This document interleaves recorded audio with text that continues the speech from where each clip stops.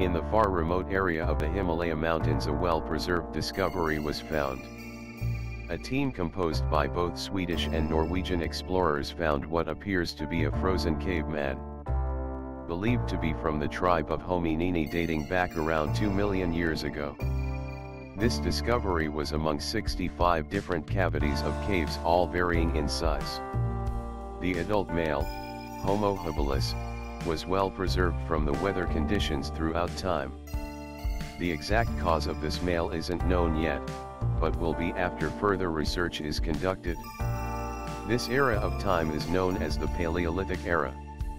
During this time period, primitive stone tools were used, demonstrating some sign of intelligence. A stone spear was discovered among the corpse of this adult male along with badly damaged leather items.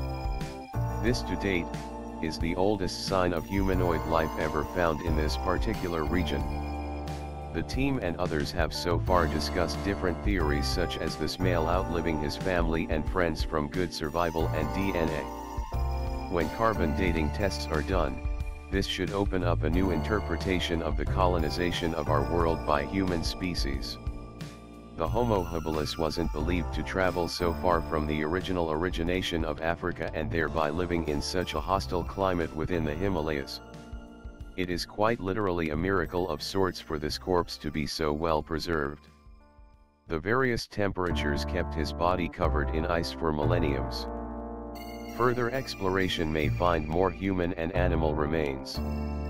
However, getting teams here will prove challenging to say the least due to the location and weather conditions for a scientific expedition.